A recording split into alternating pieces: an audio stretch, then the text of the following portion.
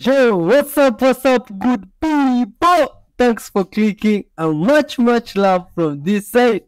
Straight out of Africa with positive vibes, good energy, yeah, and some creepy, crazy videos you don't wanna miss out. Watch to the end and leave your comments, yeah. Let's dive in.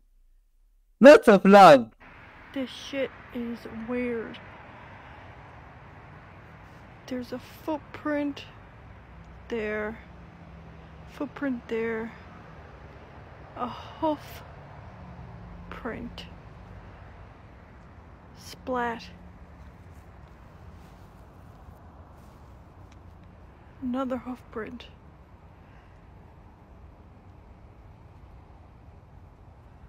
And it stops right there. And nothing is wet. Like, the grass isn't wet. There's nothing wet. And I've walked this trail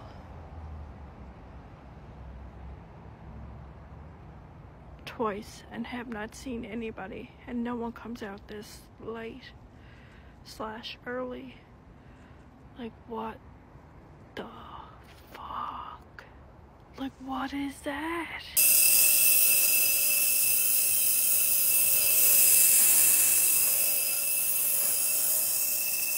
You know this fucking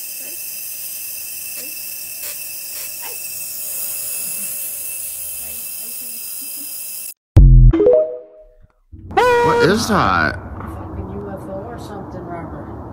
You should tell Debbie to come out here. Yo, what is that? Oh my god. That's got to be a Debbie, fucking UFO for sure. Yeah. Oh my god. Huh? Yeah. What is that? It's like right in the sky right there. Can you get yeah, get up closer. There you go. Holy fuck. That's a fucking UFO. Oh my god. Just saying. Yeah. Holy shit. Huh? Now it's dissipating. Yo, what's that, man? An alien train or what? Yo. In 2023, Ancestor Fortnight, Pitru Paksha, will happen between September 29 and October 14. During this period, if possible, go to a body of water, a river, a lake, the sea, the ocean. If not, just sit in your house. If possible, offer water, milk, and black sesame seeds. If not, offer something that you know your recently deceased ancestors really preferred and enjoyed. But invite your ancestors, offer something to them, appreciate them, and pray that they will be satisfied wherever they are now. This is the time to do that. May all the Pitrus and Matrus be satisfied and pleased. Yo, what is that guy even saying? Yo, man. Alex united with his vocal coach. Oh, Alex is the bear. This is so great. You remember that video that guy was being chased by a bear and we thought it wanted to bond with him? But that guy is this guy and he stopped fearing and now they bonded with this bear very well. You see, the bear just needed a friend. There was no need to be scared. Sometimes you see dog coming towards you running, you get scared, you run. But the dog just wants to play, you see?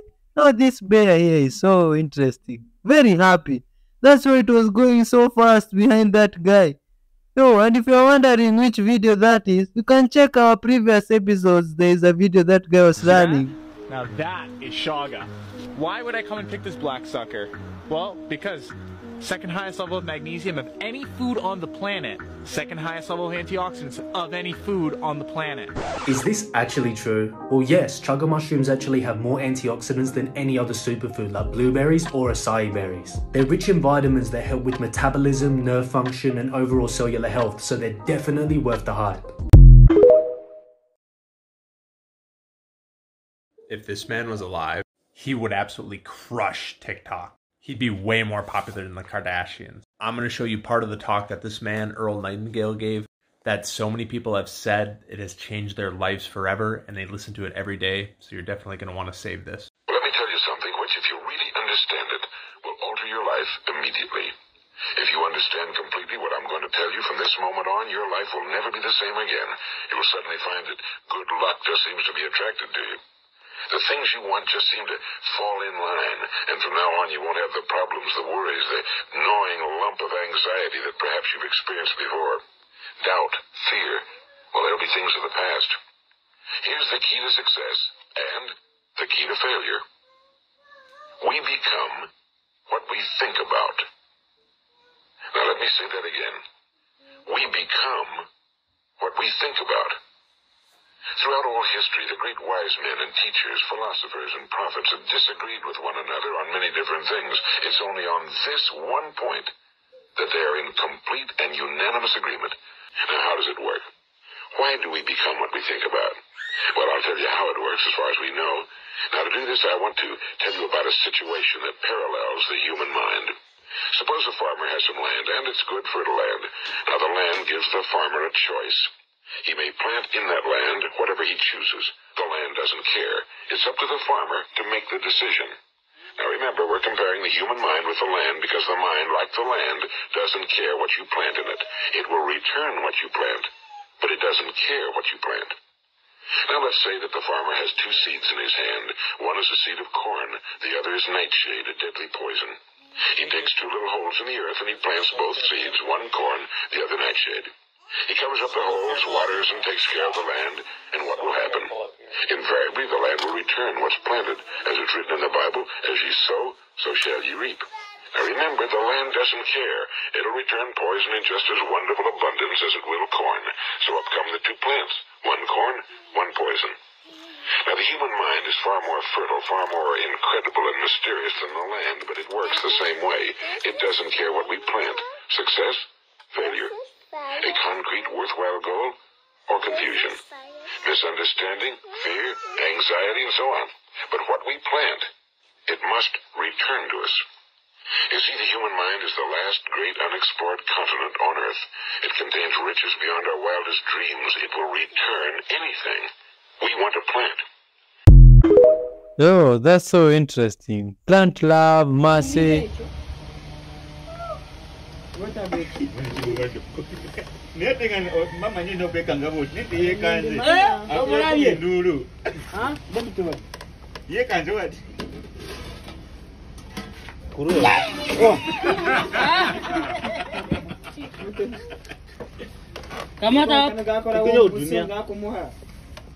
Gagenda kulaba gagenda kuyita mumu. Gagenda kuyita mumu kamu. Ate wakana ki. Abimanye bakuba mpaka. Bagala nyine. Odundi. Odunda oja. Boye yale chabuzibu.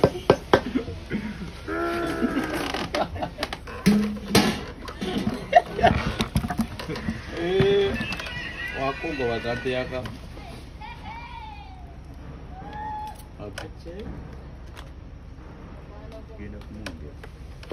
Zakumugara kangore. Kina kumongera. Zakumugara koko wakaze itakumure. Wama wapi?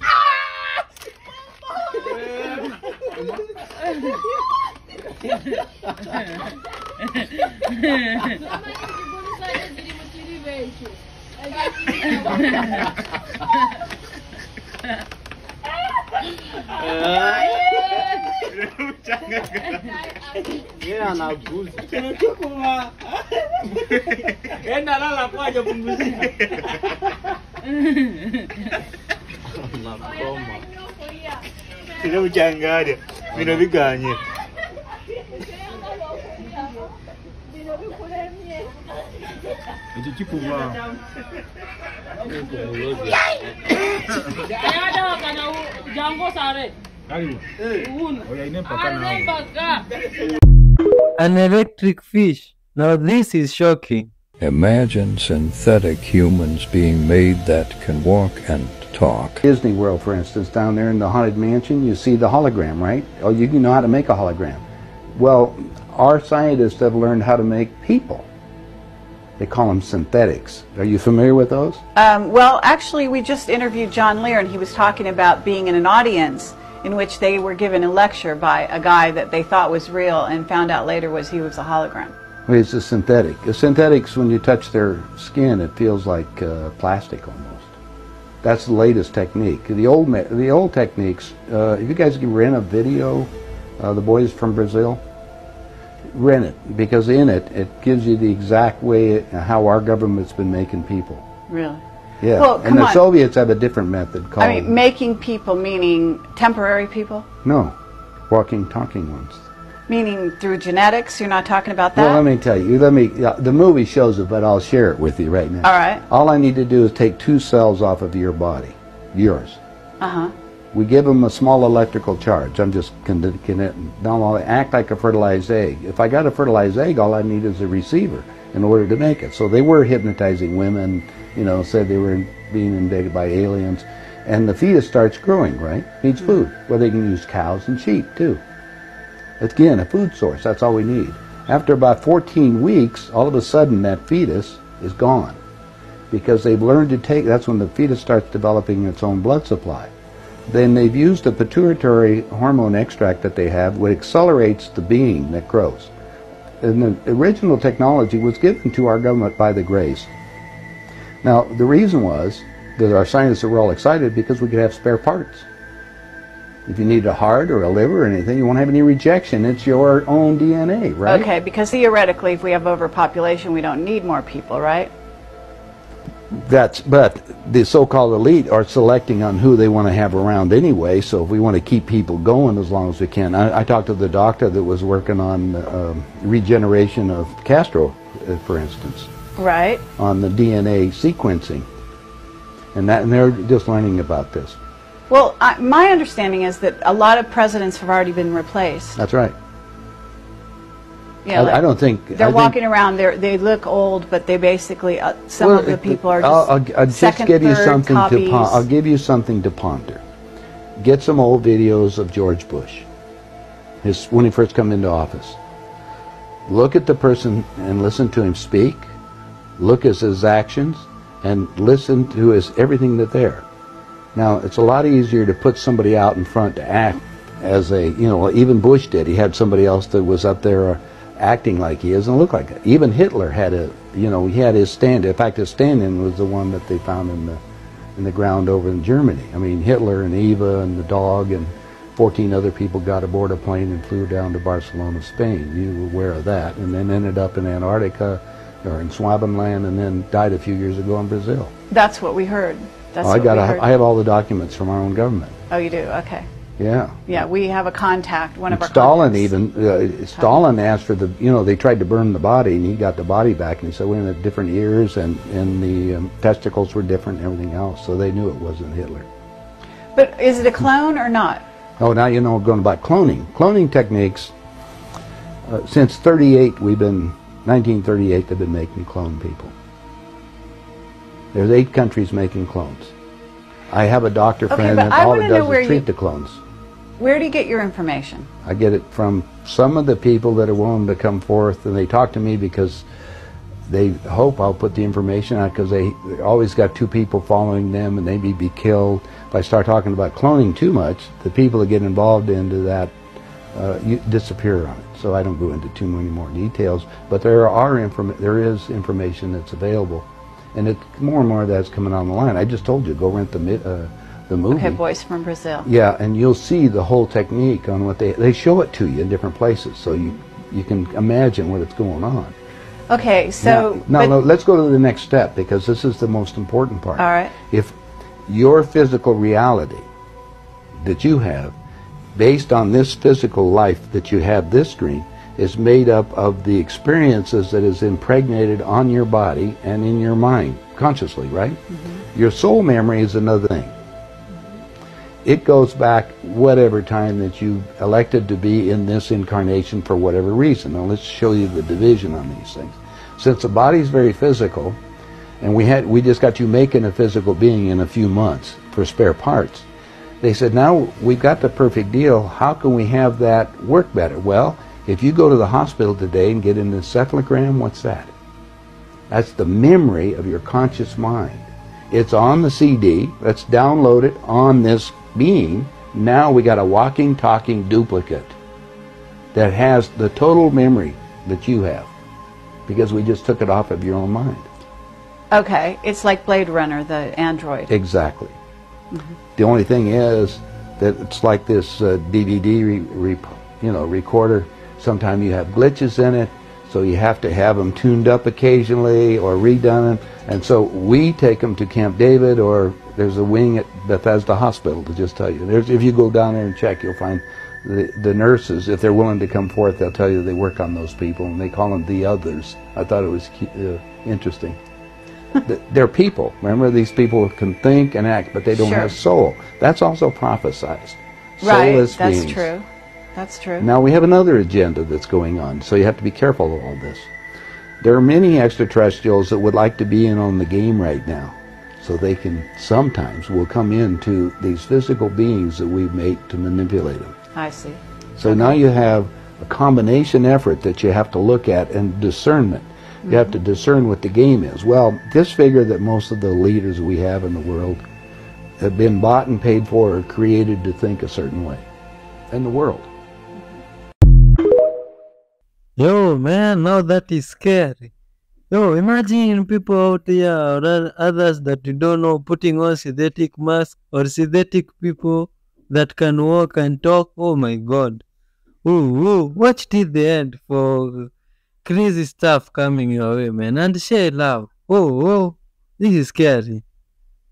Yo, I even hard to believe. No, what's happening here?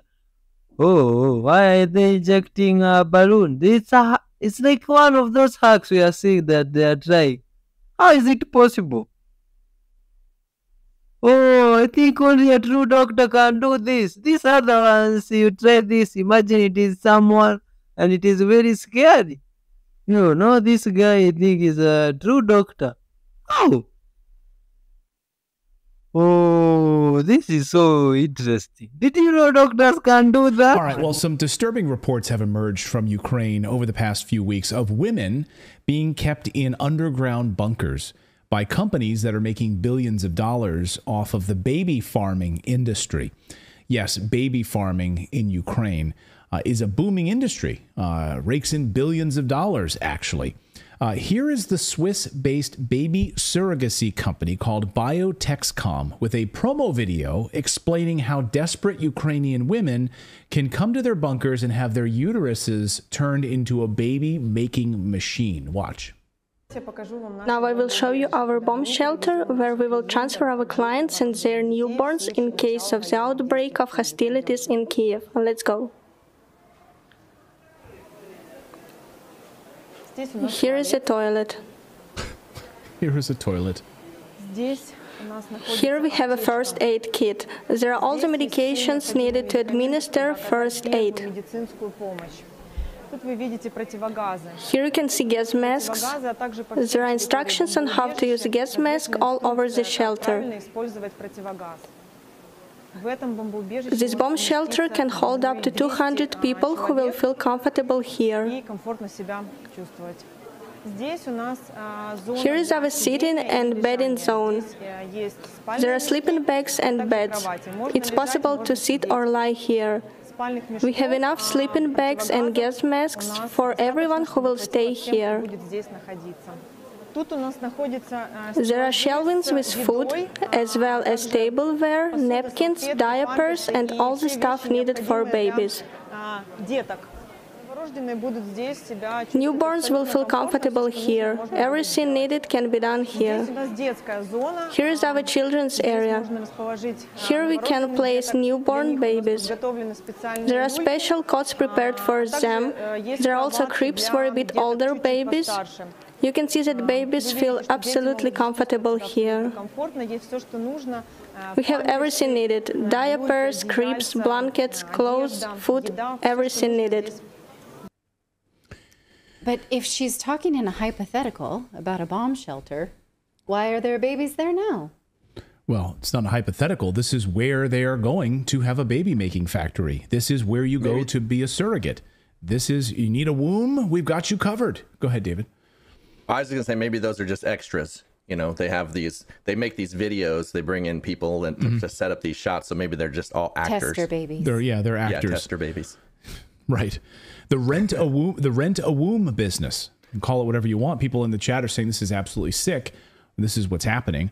The rent a womb business is actually booming and is expected to double next year. The amount of money that's brought in on this rent a womb business is expected to double this next year. And the best place to do this right now is in Ukraine, where desperate women are being exploited. The Gray Zone, according to Jeremy Lafredo reporting for the Gray Zone today, quote, surrogates have to be from poorer places than their clients, explained the medical director of Kyiv's largest baby factory. Of course, that makes sense. Here's a direct quote from the Gray Zone's reporting on this. Penchoda of the Swiss-based Biotexcom says the business model that enabled him to build one of the most profitable surrogacy companies in the world is simple exploitation. Quote, we are looking for women in the former Soviet republics because logically the women have to be from poorer places than our clients. Yes, rich people can rent out the wombs. It's no surprise, then, that Biotexcom's quest for rentable wombs has led it to the seemingly endless pool of desperate young women in war-torn Ukraine. 8 years of conflict, combined with the subsequent proxy war between NATO and Russia, has plunged Ukraine into economic disaster. As Ukrainians sank into poverty, their country swiftly emerged as the international capital of the surrogacy industry. Today, Ukraine controls at least a quarter of the global market, despite being home to fewer than 1% of the world's population. How did that happen? Those numbers. Alongside the industry's rise, a seedy medical underworld filled with patient abuse and corruption took hold of the country. But it is worth pointing out that even before the war, the United Nations and other human rights organizations were setting off alarm bells about Ukraine's child trafficking and organ harvesting. They had a big problem. Shortly after 2014, NATO launched its proxy war against the people of the Donbass. We call it a genocide, and it provided the perfect opportunity to use those victims in all sorts of nefarious ways, from organ trafficking to child trafficking. And the world was aware of what was happening in Ukraine. For instance, on your screen right now is a Huffington Post report. 2015. This is a 2015 Huffington Post report that I hunted down today. Back when the media didn't feel motivated to tell lies about Ukraine. No. Yeah, back when you could call Hydra Hydra. Back when you could actually use the term and not be suspended for hate speech. Yeah, you're right. So this is 2015 from the Huffington Post. Not exactly a right-wing publication. Dropped this bombshell report saying Ukraine's orphanages feeder for child trafficking, reads the headline. Ukraine's orphanages are feeder for child trafficking. The report highlights the findings of a 3-year-long investigation into Ukraine's orphanages and found that children are at risk of being trafficked for sex, labor, and the selling of their organs. Yes, organ harvesting. The report says, quote, some 82,000 children are said to have lived in these facilities, although no one seems to know for sure. Some Ukrainian activists put the number closer to 200,000 children, according to the report. Don't believe it? Well, you don't have to. It seems so unbelievable, right? It does. It seems so unbelievable. You don't have to believe it, though. You don't have to listen to their investigation. You can actually visit the U.S. State Department's website right now. Go to the State Department's website yourself, like I did. And you can read right from their own 2014 report. Here's the U.S. State Department report. This is the U.S. State Department's 2014 report on human trafficking. In 2014, the U.S. State Department's Trafficking in Persons report stated that children in orphanages and crisis centers continue to be particularly vulnerable in trafficking within Ukraine. Here's a quote. Take a look at this. About the risks of being involved in criminal activities abroad, the government of Ukraine did not report any investigations or prosecutions of government employees for alleged complicity in trafficking-related offenses during the reporting period, despite reports of corruption in other sectors of the government. Oh, no? Now, you know, add to that, like right now, at this particular point in time, we are paying probably some of those people's pensions, salaries, The people that were involved in that, because The they're government probably still there. employees, yes. Yeah, That's true. and that's just the money that's on the books. Right. Right. All of the money that's funneled there that's off the books and they're receiving. The section on Ukraine in this report is particularly disturbing. It highlights how the government essentially ignores child trafficking and turns a blind eye to it. The U.S. State Department report even says that the Ukrainian government wouldn't even prosecute its own government officials who were involved in child trafficking. If you could imagine anything more troubling than having these children sold off for sex trafficking, imagine their organs being sold off on the black market. You don't have to imagine it. It's actually happening at an increased clip, by the way. Now, you'll recall, well, take a look at this on your screen. So this is inside, this is a report on the inside the massive multi-billion-dollar global organ trafficking industry. It's massive. And according to the World Health Organization, organ trade is the buying and selling of organs outside of national medical systems and for profit. Global Financial Integrity nonprofit estimates that 10% of all organ transplants, including lungs, heart, and liver, are done via trafficked organs. 10% of them. I think that number is low, according to other reports I've read. But just 10% is enough. If you want a kidney on the black market, by the way, the going rate today, according to the numbers that I researched, you could pay $30,000 to get a black market kidney. $30,000. One kidney is traded on the black market, according to the reports, every hour. Every hour.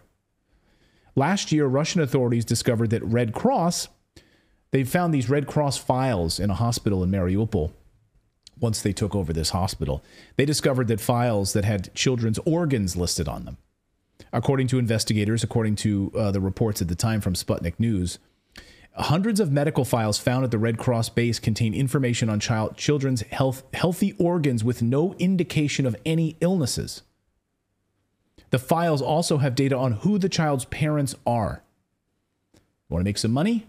Sell off one of your child's kidneys. $30,000 on the black market. It's a great and highly lucrative business. You know, we had Tim Ballard. Yo, you know that video was very scary up to this far. It is very hard for me to fathom that people can do crazy things like those. Selling other people's organs that they were given to them by God. By God! Free! And you are selling them. Oh, that is not good at all. Please, people should be merciful, you see? And sharing love out there and peace. That way there could be no these such shocking dramas. You see, thanks for watching up to this part and much love. You see? Keep it tuned for more fire episodes coming your way. And don't sell organs. It's bad business. Yes.